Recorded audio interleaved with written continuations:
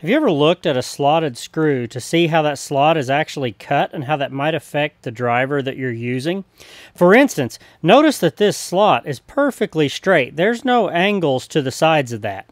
Now, if you look at your normal screwdriver, this is just a Klein here, it has a beveled tip all the way down. All of that type of driver do. Almost every brand makes drivers just like this.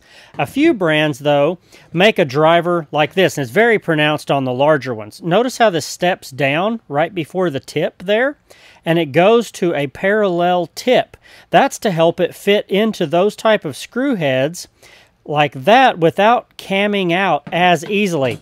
If you can imagine, if you're putting a V-shaped object into a square hole, it has a lot less surface to contact, and it could cam it out a little bit. So these come in really handy if you're really worried about getting some slotted drive screws in and out easily.